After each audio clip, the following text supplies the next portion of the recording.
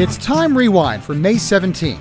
In 1792, a group of merchants and brokers forms what becomes the New York Stock Exchange. The first running of the Kentucky Derby takes place at Churchill Downs in Louisville in 1875. African-American jockey Oliver Lewis rides Aristide to a winning time of 2 minutes 37.75 seconds. A child is black, a child is white. A major civil rights victory is achieved in 1954. The Supreme Court rules unanimously in the landmark Brown v. Board of Education case that racial segregation in public schools is unconstitutional. This is the day in 2012 that disco queen Donna dies of cancer at the age of 63.